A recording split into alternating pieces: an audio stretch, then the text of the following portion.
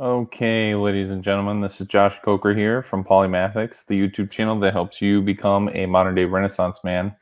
And in this video, we're actually talking about story structure. We're going to discuss the major plot events, and this message is coming to you in part by StoryNinjas.com, stories that pack a punch. You can go ahead and check them out at story-ninjas.com. And let me really quick do a screen share here, and we'll just jump right into our presentation. Okay, so you guys are going to see the infinity screen. And let's switch over here. Okay. How to structure your story. We're going to discuss the major plot events. All right, overview. First, we're going to discuss just the general structure of every story and all the different components that comprise a narrative. Then we'll discuss the three types of major plot events, and then we'll get right into them. We'll talk about the acts, we'll talk about the stages, and we'll talk about the steps. So here we go. Story structure is comprised of all kinds of stuff, and I'll have an illustration here in a slide or two. But you have the theme, you have the major plot events, which are the acts, the stages, the steps. You also have conflict, tension, tone, the outer and inner journey, the context, and the subtext.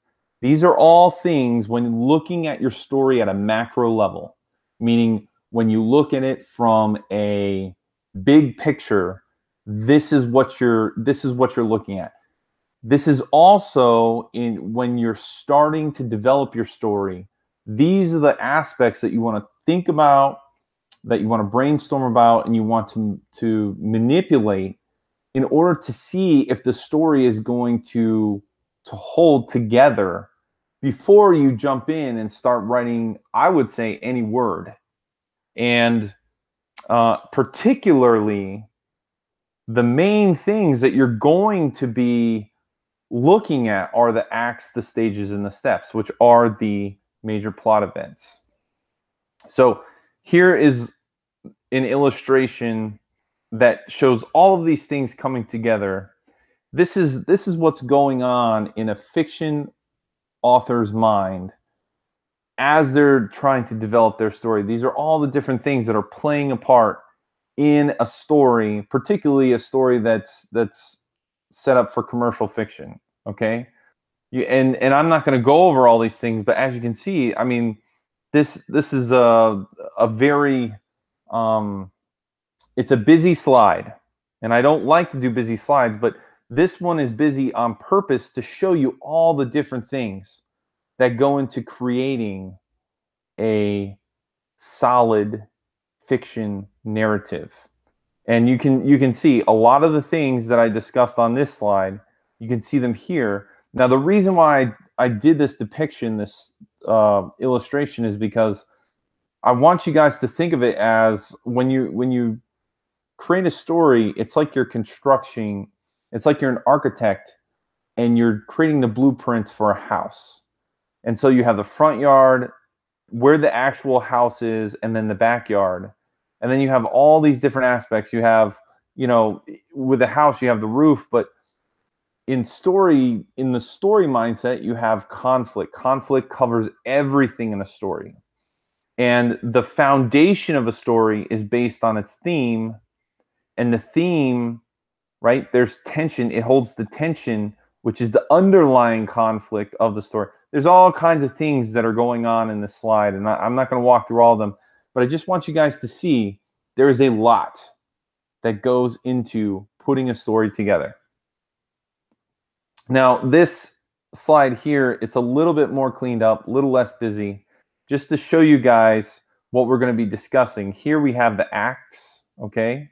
And again, we're looking at our story big picture. There's three main acts or three main sections of our story. And then we have our stages. And the stages, as you can see, they're split up into 4 different sections. Two of the sections, though, are in Act 2. And anybody who's familiar with the monomyth, and particularly the modern monomyth, which is what I primarily speak about and talk about, that's a major aspect, is that Act 2 comprises 50% of any given story. This holds true in most movies. This holds true in most novels. This holds true in most plays. Act 2 is the largest act. This is where we do the most work. That's why it's within the quote-unquote house. Whereas the separation act, which is the first act, that's where the person enters into the story. So they're just getting accustomed to it. Act 3 is where the story's winding down, not necessarily in action, but it's coming towards the end and they're about to leave the story. So these are all the things that are going on. Now let's actually talk about what are the three major plot events. And I've already alluded to them. You have your acts, your stages, and your steps. Those are the three major plot events, the three major categories you can dice up your plot in order to organize it, in order to plan, in order to brainstorm. And when you get these hammered out and you know exactly what they are, you can look at your story at a high level kind of Google Earth view, and you can zoom in and zoom out and identify where the weaknesses are in your story, where there might be missing plot points in your story. And once all of this is fleshed out and everything works together and it's seamless, that's when I would say you're ready to start really writing, getting into the details, getting into the action, the dialogue, all the other stuff. And just so you guys know, yes, there are minor plot events as well. We call these scenes. And then the next level under scenes is beats. And then the next level under beats is transactions. And let me just pause here to let you guys know the reason why I'm making this video is because I got a question from one of my followers, and I believe his name is Jason. And I don't have it up with me, but he said, Josh, in one of your videos, you talked about the difference between, let's go back here, stages and steps. You mentioned it, but you didn't really elaborate. That's the whole purpose of this video, is so that we can discuss what is the difference between an act, a stage, and a step, so that you can understand how to sort of mentally categorize your story.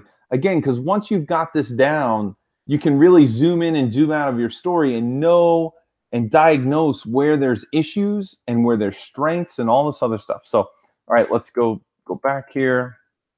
All right, let's talk about the acts now. Acts are the largest type of plot event.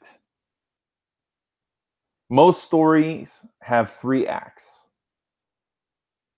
This is like historically speaking, ever since the beginning of time, and that's a huge part of the monomyth approach in and of itself, is that there is this 3-act story, and it's broken down into what we call the departure, the initiation, and the return.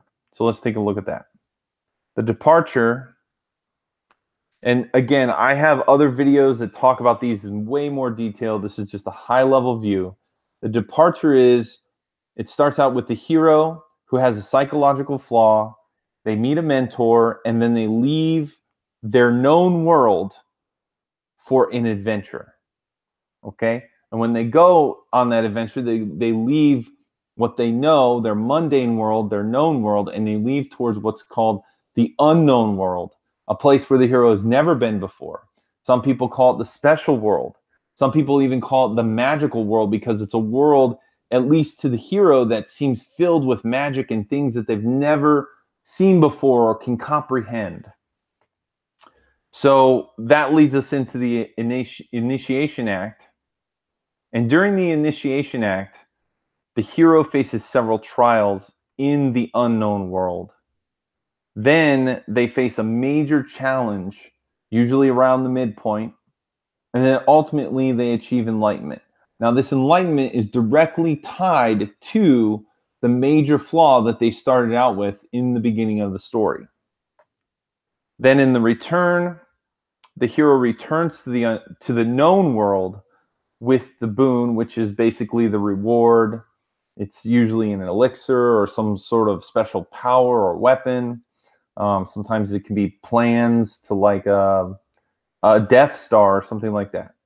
And then they overcome their flaw in order to restore society. All right. And here I have another graphic that just depicts what's going on. Here's Act 1. You start out in the normal world. They depart the normal world. They cross the threshold into Act 2. As you can see, Act 2 is huge, right? It takes up half of this circle. And you have, we're not going to really go into this today, but you have two parts, the initiation phase and then the transformation phase where the hero is enlightened. Then they cross back into the threshold, into the known world again in Act 3, and they use the new powers and knowledge that they learned here in the special world to restore society in the known world. And that is the 3-act structure. So now let's talk about stages. Each act is comprised of about 6 stages. Stages are medium-sized major plot events. They're still a major plot event, meaning that they're critical, but they're medium-sized. They're, as you can see, like if your story can be broken up into 3 sections, then those 3 major acts can be broken up yet again into another 6, is what I'm saying. Okay? Now, most monomythic stories, most stories that follow the monomyth approach or the hero's journey format utilize each of these stages. That's not to say that they're required, and that's not to say that they're mandatory. But I would say that 90% of successful, both modern and historical stories, narratives, use most of these stages. So let's just take an example, take a look at some examples for an Act 1 stage. Okay? In Act 1, you're going to get the call to adventure, the refusal of the call, the hero's going to meet the mentor. Oh, so that's 3 examples. There's a couple others. In the modern monomyth, particularly in a lot of my writings and stuff, I've broken out yet another stage, which I call the mundane world, and there's a whole reason for that. The hero is also, there's crossing the threshold. That's another stage. Belly of the whale is another stage. So those are all stages that are, for the most part, utilized in all monomyth type stories. Now, a step is when you take a stage and you break it down even further, okay? Each stage is broken into various steps. There is no exact number, and each stage has a different amount. And these steps are the smallest sized major plot event, meaning that they are critical to the plot succeeding. A minor plot event can be kind of, it's not as critical. You could mess up on it, or it could not be as impactful, or maybe, you know, you didn't utilize it well. There's a lot of things you can do with a minor plot event, like a scene, a beat, or a transaction, where if it doesn't hit as hard, it's not a big deal. But a step, even if the step is optional, right? Then if you mess it up, it can cause a major problem in your story. That's why we call these major plot events, because they're critical to the success of your story. And as I kind of alluded to just a second ago, many steps are optional. Not all steps. There are some steps that I would say are critical, but there's so many. I mean, there's like hundreds within a story. I can't list them all out in this video, but just you want to keep this in mind, because so for example, I'll give you an example an optional plot event. You may have your hero, their foster parent is also what is called the false ally, or sometimes the false mentor. And that means this individual will give them a task that's going to lead them on their adventure, only to later find out that that person was plotting against them the whole time. And I believe this happens in Jason in the Argonauts. But there are just so many.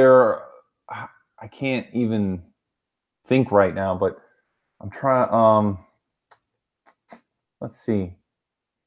You can, so for example, another step that happens like later on in the story is sometimes, many times, a mentor will go on their own little side journey that's going to help the rest of the hero's team.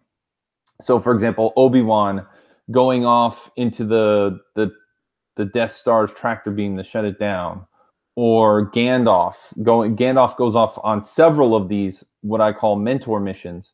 While they are not necessary, so they're optional, they are a step that is commonly seen in many of these monomythic stories. So keep that in mind. But so the difference between a step and a stage, aside from the size of it, would be that most stages are used. Whereas steps, there are many steps that are optional. And also many steps that are interchangeable, if I can go back to that for a second. Like, you may have one step that's like, the mentor dies. Well, maybe the mentor doesn't die. Maybe sidekick dies. Or maybe instead of that, sometimes too, like when you go to the boon, the achievement of the boon, there's two steps that could happen. One is the villain can take possession of the boon. The other is that the hero can take possession of the boon. So each of those are a step, but if the villain takes possession of the boon, then you may not use the step that the step of the hero taking possession of the boon. And interestingly enough, there's a combination step of that as well, where both receive a boon. And to just give you a quick example of that, when Luke Skywalker and his team leave the Death Star with the plans that were in R2-D2, and they leave with Princess Leia, they took possession of the boon. But at the same time, Darth Vader and Grand Moff Tarkin also, because they put a homing device on the Millennium Falcon, they took possession of the boon in terms of they found the location of the hidden rebel base. So again, steps are optional. Sometimes steps can be interchangeable. So that's kind of the difference there. So let's just take a look at a few of the steps. I already talked about a couple. In the call to adventure stage, here are some of the steps. You have the opening image. So again, think of Star Wars. In Star Wars, the opening image, especially in the original trilogy, and in most of the other movies, I believe, it's always you're in space and then you see this ship coming, or you see ships. In the very first Star Wars, you're in space and you see a Star Destroyer, this giant ship. That's the opening image. Then you have the opening sequence, which the opening image, so the opening image kind of sets the tone and gives the audience an idea of what the story is. The opening sequence just dives deeper into that. So again, if we go back to A New Hope, we see the Star Destroyer, and actually it's chasing after this, like, I think it's a Corellian Corvette or something, that Leia's in, and it's shooting after it, right?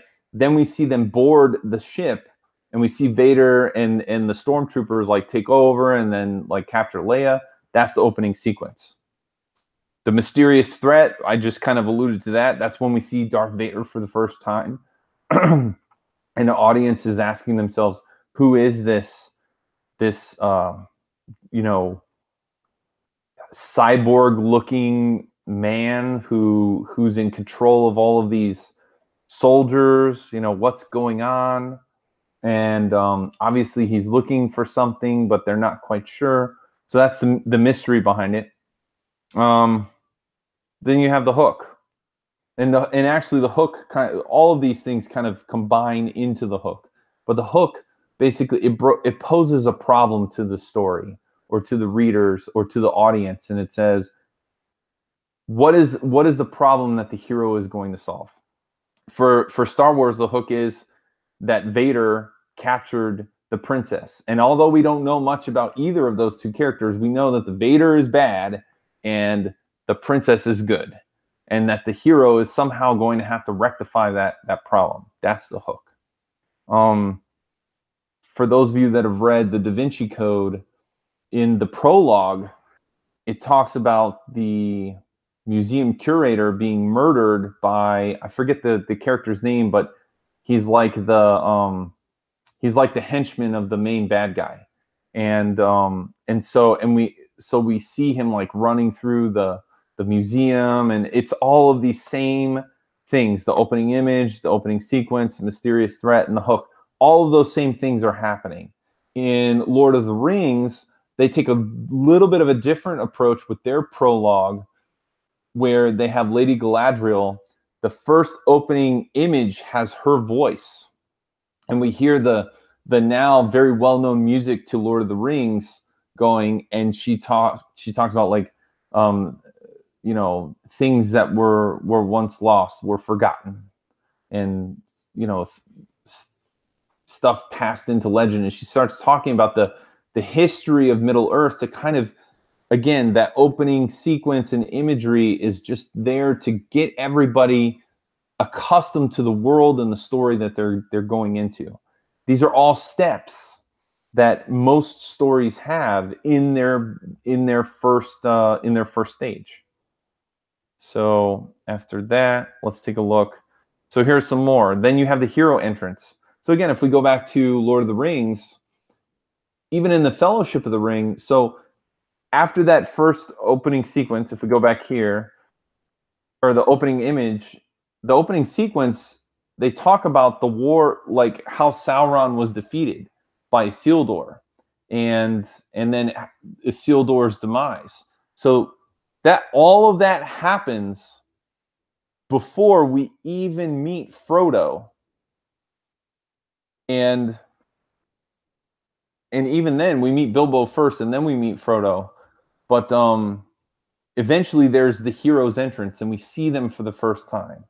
And then we see the hero in their mundane world. So this would be Frodo hanging out with Bilbo. Then eventually he goes out to the woods to read a book and wait for Gandalf. And then the foster parent. So if we go back to Star Wars, you have Uncle Owen and Aunt Beru. And this is very common. Shannara Chronicles has this. Lord of the Rings has this. Bilbo would be the foster parent. Let's see.